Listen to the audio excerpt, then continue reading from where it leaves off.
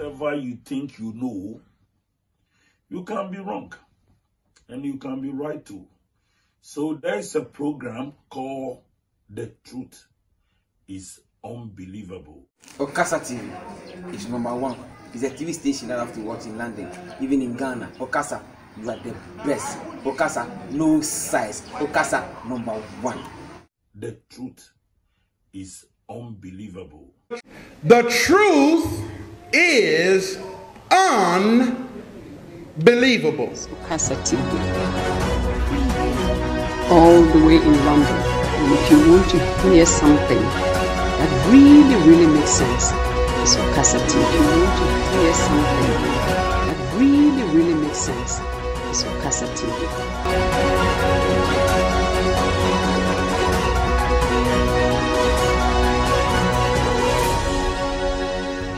This is Mr. All Is Well Okasa, the CEO of Okasa TV.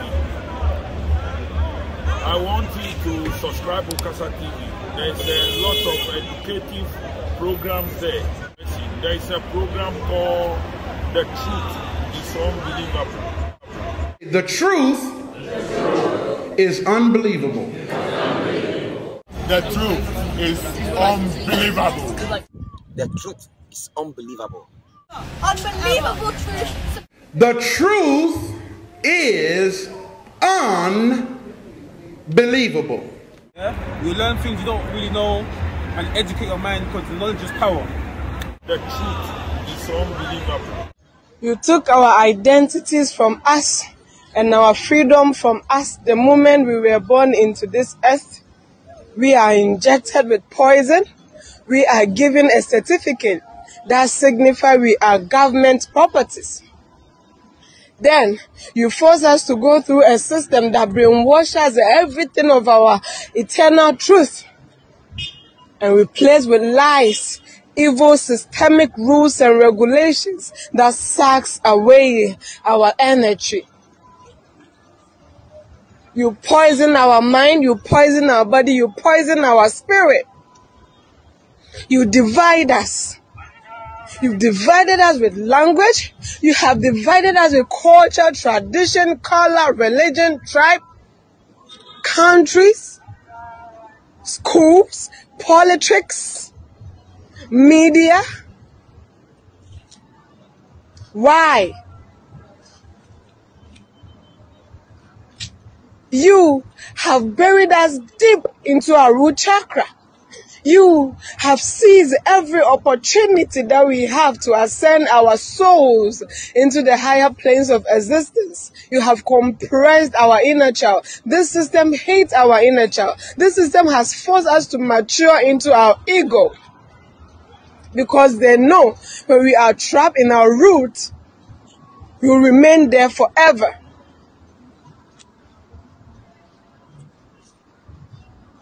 Look at the skies. You could see these are fake clouds. Why? And now the masses are awaking. I think this time, I know in my heart, with my spirit and my soul, that this is the ascension period, and we are ascending because enough is enough. You have fed on us for millennia, and now we take our power back. Now we take our voice back with repelling, with peace, love, and understanding and inner knowing, not with violence, because it never worked for us that way. Peace, love, and light to all the souls that are trying so hard to awaken from this evil system. Namaste. I love you all. I know you are blessed already, but I continue your blessing. The truth is unbelievable. When they took you from Africa and they banned you from being called Kunta Kinte, Rasul or Muhammad. That's right. When they took us on that westerly course, then they forced us into their names. Teach. And they called us Smith, Jones, Robinson, Green, Brown, Hogg. A black man called Mr. White. And when we go to China, listen, and we put our passport down, and the Chinese immigration control official looks at that passport and he sees Mr. White, he expects to see a white man. And when he sees the black man, he says, uh-oh. The truth is unbelievable. This man doesn't know who he is. That's right. I shall try. But many of us as black people today, we're very foolish people. That's right. Because we don't understand why another man gives you his name. Because when he gives you his name, the giving of another's name denotes possession. It means he owns you. As long as you're walking in another man's name, he knows he owns you. You can talk as strong as you like. Yeah, I'm for black, yeah, Mrs. White. Yeah, they're laughing at you. Because they know that when you take another's name, that's why in marriage, in the tradition of marriage, the woman takes the man's surname. Go ahead. And leaves her maiden name, because that taking of the other's name denotes possession. In the event of divorce, you don't walk around with the other man's name. You now relinquish that name because you're no longer with that one. What brings about insecurity is when you have a false concept of yourself. And the false concept of self is white supremacy. They believe that they are better because they are white. And as a result, see, when a man has that kind of silly mentality, Hitler had the silly mentality that the white man, the Aryan, is superior. So then at the Olympics, Jesse Owens kicks up all the Aryans. Hitler is outraged. He's angry. The white man pushing white supremacy. That's why they would cut off our penis when they would lynch us.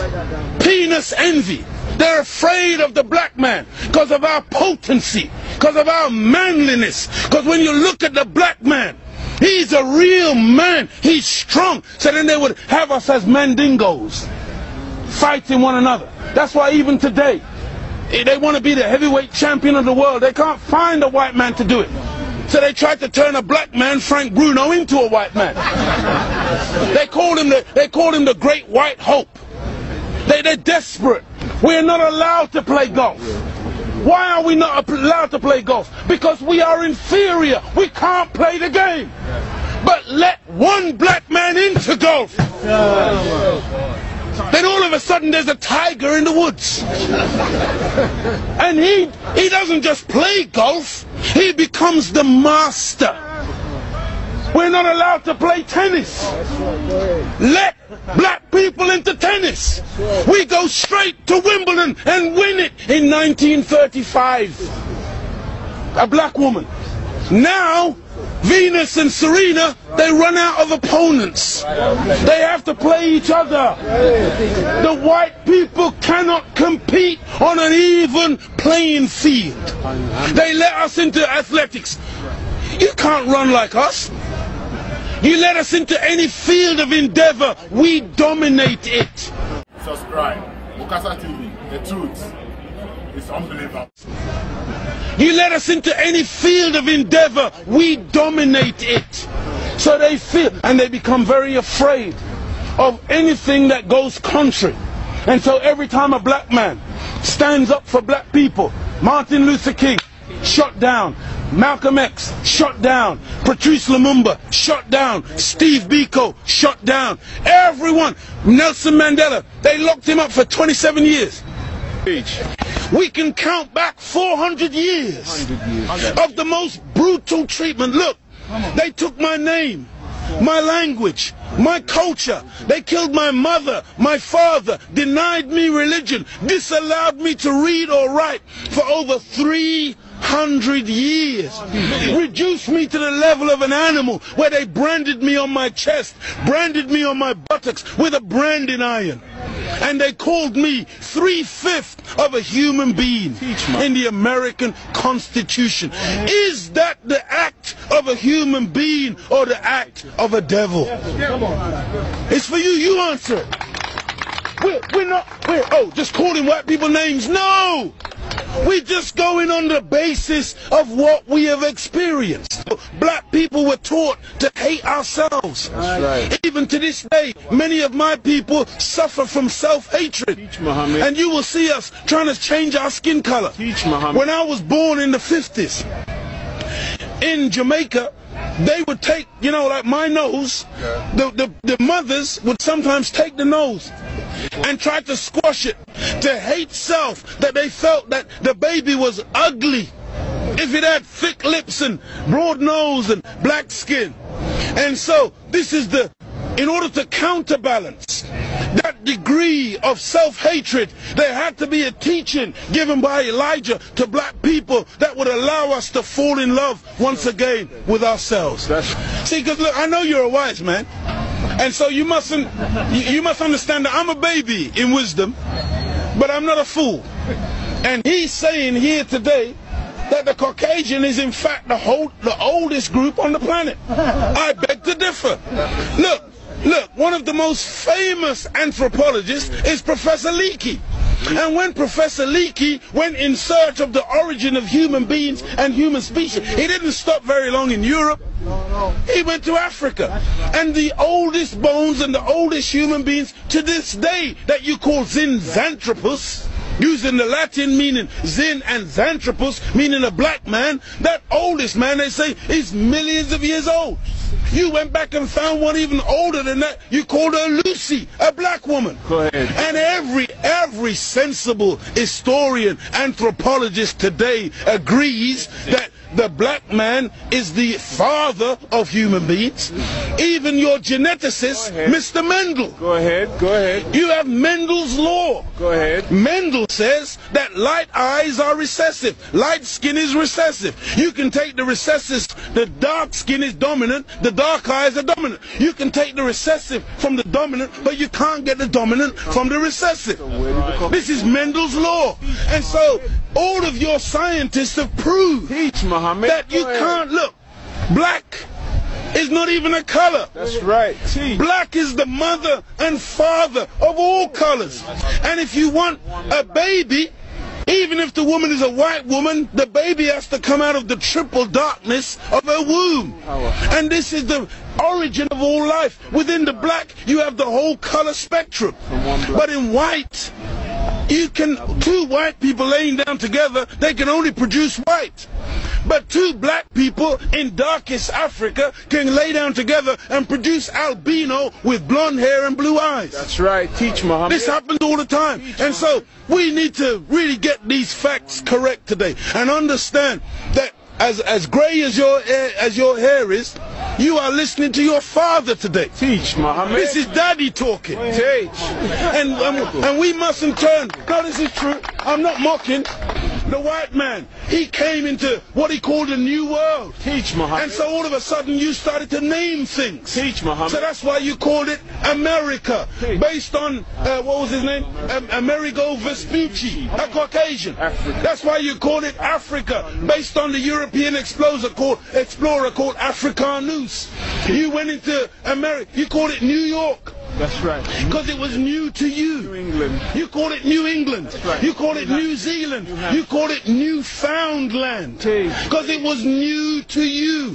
But to us, we were already there. That's why we're called Aboriginals. From Ab, meaning abstracted from the Father. Muhammad. From God himself. Original, meaning the first. But you won't find Caucasian people calling themselves Aboriginal anywhere on the planet. Because you're the new man, Paul Newman.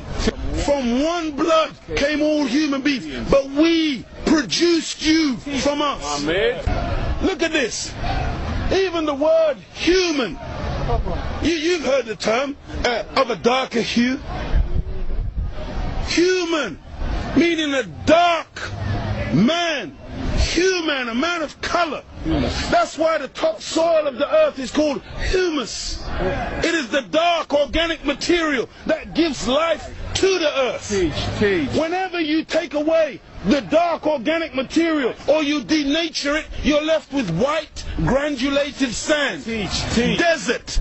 You want to see those of us who think that white something to glorify in. No. It's a psychological thing with white people where you want to find your place. And your scientists and your historians, they spend so much time asking the question, where do we come from? Because they are puzzled as to your origin. Look at the Chinese, look at the Asians, look at the black people. All of us got dark eyes. All of us got black hair. The only one on the planet who's got ginger hair, blonde hair, brown hair, grey hair, brunette. You are the one that's gone around the world making everything based on colour.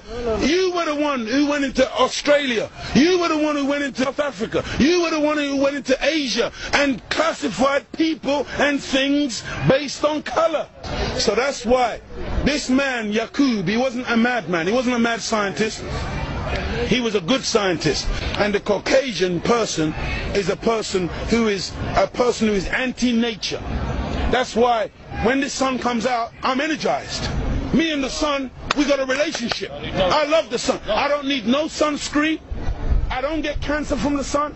Me and the sun have got a good relationship. I love it and it loves me. But white people, you got to put sunblock on.